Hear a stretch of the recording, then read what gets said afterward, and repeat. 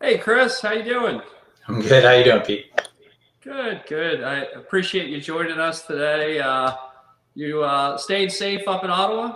Absolutely, yeah. Hunkered down, staying safe. But no, thanks for having me. Appreciate it. Good, good. Well, we've been chatting a bit around industry trends, and today's our first live interview here on the Team Future Tech podcast. Pete Capiello here, CEO of Future Tech. Excited about creating, hopefully some valuable content for our clients. But before we get into the microwave trends, do you mind giving a little bit of background on yourself Sure. for Yeah. the So audience? you bet. Yeah. Chris York, VP of Sales with Future Tech. Prior to being here, been in the industry for a little while. So I was at Northport for about 8 years. Then Dragon Wave for just under 9 years, where I, really got quite a bit of exposure to the microwave space. You can imagine. So that's really one of my core areas of focus. And then with Future Tech for over 2 years now. Yeah, since you've moved from being on the OEM side, I mean, you've been exposed to quite a bit of different types of technologies. Is that fair to Yeah, say? absolutely. I mean, from licensed to unlicensed E-band type systems, on the microwave side, and then prior to that, at Nortel, I mean, it was a full range of things in the chief technology office there. So touched on quite a bit. Fortunate that way. Cool, cool. Well, today let's focus on let's focus on the technology, the trends. I'm going to pull up your presentation here. I Sure. appreciate you putting together some slides. So Sure. let me put that on. So we can see your slides now. Perfect. Perfect. And so I'll walk through. I mean, the intent here is not a plug by any means. This is intended to be educational. It's not, it's not specific to any one vendor or technology. It's somewhat agnostic, and hoping to spur some conversation. And one of the drivers for this session really is that we've been getting questions, given that the changes in the spikes in traffic and the overall volume of internet traffic increasing. Get a lot of questions around how do we upgrade what we have today? How do we prepare for longer term? So what are some of those options that are available? So that's really the plan here, is to walk through some of those short-term fixes and longer-term solutions. Yeah, no, that sounds good. So, if we start with an existing system, an existing link that's up and running, there's some things that could be done very quickly and easily without a site visit, just software, right? And some of these are pretty obvious, so the operators likely already thought of these, but it's worth kind of capturing what these are. So the first thing is just making sure that the port or isn't limiting the throughput. So there isn't some limitation around the bandwidth capacity license, right? So you may be able to increase the license speed to allow more throughput, operate at higher modulation, for example. Well, that's a quick and easy one. Then you have adaptive modulation. So a lot of links are designed at a fixed modulation. Maybe it's 256 QAM, and you're getting a certain level of throughput at that modulation because you're comfortable with the availability. But with adaptive modulation, you can move up to a higher, 2048 or 4096 QAM modulation, and get much more throughput at a slightly reduced availability. So that gives you a lot more flexibility and can certainly prolong the life of that length in terms of the throughput. There's features out there like header and payload compression, which are just a software-enabled feature which can drive extra throughput.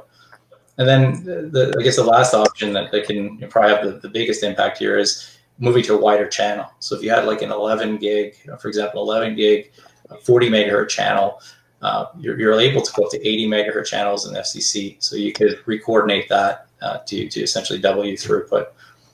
So just to capture the pros of this option are these are relatively low cost for a quick bump in throughput. No site visit or hardware change required. The trade-off, so that you do have to modify your license, though it's a relatively straightforward process, and it's a shorter term solution in a lot of cases. So no, that's great. It sounds like there's at least two or three options to look at before you go sink any more money in a new link, new hardware. These are a few things to touch on. What type of expected extra capacity can they get from these options? So if they're not using any type of compression now, I mean, what type of benefit, possible benefit, based upon average frame sizes? Sure. Yeah. On the compression side, header compression on its own, you might see 5 to 10%. Payload, depending on the frame size and the traffic mix.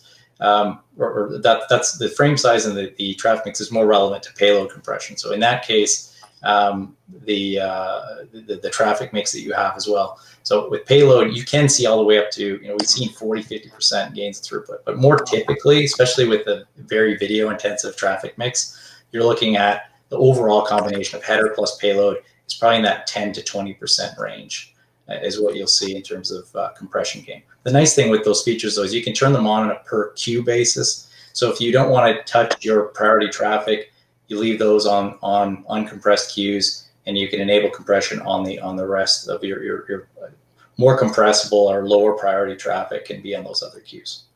Yeah, no, I mean, it sounds like there's a lot of moving parts to it, but it's actually a pretty simple thing to enable, right? It's just a software key typically, if the vendor supports it. Yeah, dynamically enabling a feature, and all of a sudden your traffic is being compressed. So it's pretty straightforward. Interesting. And then as far as the channel sizes, so if we're able to go and coordinate, let's say from a 40 megahertz channel to an 80 megahertz channel, and the hardware can support that, I mean, that's in theory, it's twice the capacity, right? Yeah, it ends up being a little less, but basically it's a doubling of throughput. So in an 80 megahertz channel, you could expect to see about 750 megabits per second at let's say 4096 QAM at a higher modulation. But that would be significant bump. Huh, interesting. All right, well, I think it's good to know that, before you go explore anything else, it's good to make sure that you have all the dials turned on your existing system. So I think that's good data. Exactly. So we'll let you transition to your next slide and go through that. You bet. Yeah. So the next option, which is gives you more scalability, but it's a little more hands-on because you have to send someone out to the site to do this, is to move to a dual ODU or a 2+0 configuration. So you're using a coupler to add a second radio. So you can see that in the bottom right here to your existing antenna. So it allows you to double your throughput, maintain your same availability level that you had. You're using your same antenna. We also add redundancy. So if there is an outage, if one of the radios were to go down, you still have a fully active link as a backup. So it's a nice option, or a nice, I guess, benefit of the 2+0 configuration. But it does limit your future scalability. So I mean, once you've gone to 2+0, adding additional radios isn't practical. You do have to license that second channel, and to get the coupler in place and add the second radio, there's a bit of downtime, but it's minimal because you're not swapping out, or you're not realigning the antenna at that point. Yeah, great. So, I mean, it sounds like it's another example similar to if you can get twice the channel size. Now we're taking a hardware option to add a second RF carrier to double the capacity. It's pretty good.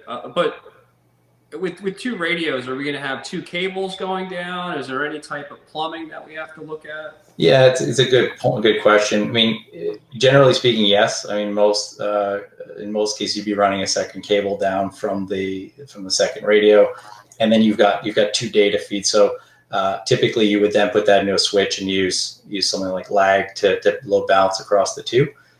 There are other configurations that allow you to have a single data feed, but in most cases, yes, you would probably use a switch here. Yeah, I guess it depends on the radio vendor, because some of them you could jump between and then aggregate that traffic down. But probably from a day-to-day perspective, we're looking at two cables coming down. You have to think through how you're going to, route that traffic correctly. Correct. Yeah, exactly. Okay. All right, good. Another, good idea. Sure. And so we kind of take that as our, upgrading your existing link. So those are the first two options. This is taking it to another level where you're actually swapping out to a different type of system. So in this case, you would have a dual carrier ODU or outdoor unit in place of your single carrier radio. And what that does is it allows you to use the second channel. So it looks a lot like a single carrier radio, but actually have two radios within that ODU. This is something you'll see more commonly when you have a longer path that you can't upgrade with something like a multi-band system, which we're going to talk about next. So you want to maximize the throughput you can get in a traditional microwave type solution. So we can do that with putting an ODU in place. We can also do like we did on the previous chart, add yet another ODU to that, or add a second ODU to that antenna with the coupler, which then becomes a 4+0. So you have 4 active channels at that point. So that's a 4x capacity gain over your base configuration. Again, we're using antenna, we're using some of the cabling. It's a relatively straightforward upgrade, but you do have to replace your radio. So if you have a place where you have something to do or redeploy that single carrier radio that's already up there, then great. But otherwise, it becomes stranded capital. So I mean, it's ideal in a case where you can redeploy that system. Yeah. If your network's growing and you could use that single carrier radio somewhere else to get capacity going, and then you have to beef this up, it's a good use case. Exactly. And the other 2 points are with the 4+0. If you're talking wide channels, it's going to be challenging unless you're a very, very remote location to get all of that spectrum. So you may be spectrum limited, particularly in 11 gig. Yeah, on this option, I think you have to definitely work with your FCC coordinator to understand what options, as opposed to speculating. You have to make sure you have the right channels, you have the right polarity, things like that. Exactly. It's very much a bit of planning and working with the coordinator to see what makes the most sense. Yeah, as far as reusing the antennas, so depending upon the client, I mean, they might have old single carrier radios out there doing 256 QAM or something. Are there options for these dual carrier systems as far as like the power? Yeah, that's a great question. I mean, that is something that we're seeing, particularly in dual carrier radios, a move towards much higher power. So a lot of the more legacy radios out there, might cap out at 20 dBm, something like that, right? The new systems are like 34, 35. So we're getting much more power in these outdoor radios and in the high power variants of these radios. So you can move up to higher modulations, yet maintain or even improve your availability. So you're right. I mean, it's more than just getting the additional throughput of the added channel. You're also getting higher modulation support, better availability with those existing antennas. So it's kind of a double benefit. Yeah, we especially see it a lot in like the 11 gigahertz band. That's where we see the biggest difference from a technology perspective. Is that accurate? Absolutely, 11 gig. I mean, we've done projects where everything was spec'd in with a 6-foot antenna. We were able to drop that to a 3-foot or even a 2-foot dish by going to a high power system in 11 gig. So wow. Yeah. No, that's a little bit of research that has to be done with the FCC coordination, but the benefits sound pretty beneficial. I mean, being able to double capacity, maybe even increase modulation while doubling the capacity, definitely sounds like it has benefits if it's planned correctly. Correct. Yeah, absolutely. Yeah. All right, cool. What else you got? What other tricks you have? The last main area we're going to talk about is around multi-band systems. So E-band radio has been around for a while, but really used in isolation, and the perception was that very, very short lengths on our mile don't touch anything else. But I mean, that's really evolved in the last year or two. But we're seeing a much more focus on multi-band radios. So taking existing 18 or 23 gig, and I say 18 or 23 because typically this is more applicable to the slightly shorter paths. But you take that length and you add an E-band in parallel, and they work together. So they're not just two independent links. You actually have load balancing between the two, and there's awareness of like the E-band radio knows what's happening with the microwave link and is able to adapt according to conditions. So you have a single, in this case, in the diagram we're showing, you have a single 10 gig interface coming out of the E-band system that's balancing across those two systems. So it is a great option for 18 and 23 gig. Even in some cases, 11 gig if it's a lower rain rate region. Say under 8 miles or so, you absolutely could look at deploying them there. It's by far the highest capacity option in terms of upgrading. There's no downtime to your existing link, or very little, as you connect it to your E-band system. And again, the load balancing is really key here. Yeah, what things do you need to consider? So I think the different equipment vendors have different ways that they do multiband. In the picture that you have here, it looks like they're basically daisy chained to each other.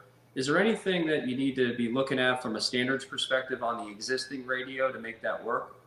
Yeah, particularly if you're talking about using this, because I mentioned, they can be vendor agnostic in some cases. They interrupt. So as long as that microwave link is under 1.6 milliseconds, which is pretty much every microwave link, and supports, it can present flow control information, so the E-band knows what the radio is doing in terms of if it's modulating down or doing something like that.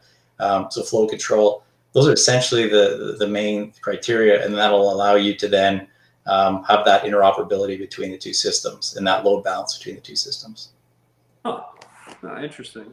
So, it looks like a great idea, but we're talking about not longer than 8 miles. Like, where do we think like the sweet spot is for this from a link budget perspective, where it's useful? Yeah, good question. And sort of tease up the next chart, because we want to present an example of what, real world example of what this would look like. 8 miles is definitely achievable. It just depends on what your expectation is in terms of availability. Maybe it's just 99% uptime for that link, which is still a lot better than, all that extra capacity 99% of the time might sound pretty good in some cases. But like I would say, a reasonable link example here is a 4 mile path with an average rain rate, in this case, 33 millimeters per hour, sort of an average in the US. If we look at an existing 18 gig with 2-foot antennas, 80 megahertz channels, and then we add an E-band to that with 2-foot antennas, this table, just quickly summarize what that would look like. So at your 5.9's availability level, you're getting your microwave capacity, full capacity, 750 meg, and you're adding 500 meg E-band. It's lower in this case because the E-band would be modulated down in this scenario, right? To me, that availability means it's operating at lower modulation. But you're still over 1.2 gig of throughput. And if we, so in that example, the microwave link might be working at optimal levels because it's designed that way. Exactly. 5.9s, and then the underlying link is the E-band is going to drop modulation to give you the availability. So we're only getting 500 meg out of a 10 gig system, but it's 500 meg at 5.9s. Yeah, exactly. It's more or less your worst case scenario, right? And then as you look at the lower availabilities, and like these are still, if we go all the way to the bottom of the table, 2 9s and a 5, that's still, I think it's 4 hours of downtime, on the E-band link per month. So still a lot of uptime. And in this case, you're getting the full 10 gig throughput, right? So your E-band's operating at full capacity and your microwave's operating at full capacity. So you're using that 10 gig interface to its full potential. And this is on a 4 mile path. We can stretch that out, and there's a lot of tools, and there's really good tools that allow us to model that and show the trade-offs between the two. But I think this is a good real world. The rain rate is really what is going to dictate, better or worse performance. So this is just an example of an average rain rate region, correct? Correct. Yeah, absolutely. This is average, and it's in terms of link span. We have a lot of customers with links in the 5, 6, 7, and below mile range. So it's applicable to a large number of the installed links that are out there today. Yeah. So to oversimplify it, if you have an 18 or 23 gig link today, whatever vendor it is, and it's in a 3 to 5 mile range, and they want to see some increased capacity quick. The other benefit, I guess, is E-band's a little bit easier to license from a time to license perspective and availability. Yeah, good point, for sure. It's a really self-registration process that's very, very quick and easy to get up and running, and very low cost. And the systems themselves, E-band radios, have really come down in price. So the 10 gig system is a very, very cost-effective option to get all that capacity. Yeah. I guess, based upon the current environmental situation, it might be something that you underlay this E-band link to deal with the current network congestion, but then you could take down that E-band link and then use it somewhere else in your network after, because it's pretty easy to license, so it's portable. Yeah, absolutely. Yeah, that's a good point. Because you're not really you're deploying a separate system, a separate antenna. So yeah, it is a lot more easier to redeploy than if you're fully integrating into the existing link. Yeah. Huh. No. So that was, we had a quick summary. I mean, there's several paths. There's a bunch of key factors. I won't get into each one of these, but really it comes down to you can optimize or maximize what you have today. You can add hardware to what you have today to boost throughput, or use a different type of hardware in the case of a dual carrier system, or complement what you have today with a multi-band solution. So there's several key factors that will allow you to kind of make that decision. Link distance and capacity requirements are a big part of it, and then you're ultimately what was the cost per bit of the different options available. So that more or less wraps up the different scenarios, and you can definitely dive in any of these areas in more detail, or run path profiles. So here's our contact information's here. If there's anything that we want to explore, be happy to do that with you. Great. Well, I appreciate you going through all that information. I think lots of good options, especially options where you don't have to buy any more hardware. I think that's probably the first option. Adding new hardware, but making sure that you plan that correctly, and then potentially leveraging this new multi-band. I think it definitely gives some, good ideas to the, whoever's listening in from home. Again, we're trying to provide vendor agnostic, guidelines to best practices, things that we're seeing. Hopefully these are good ideas, and Chris, definitely appreciate you being here today. And absolutely. Any parting words for the team Future Tech Land? No, it's fun to be part of our first, live or interview style podcast. This is good. Just thinking of everybody, stay safe and healthy, and look forward to the next one sometime soon. Yeah, it'll be good. Well, thanks for joining us, and we'll send this out. So we definitely appreciate it. And if anybody has any questions, feel free to reach out to Chris, and everyone stay safe. Thanks, Pete.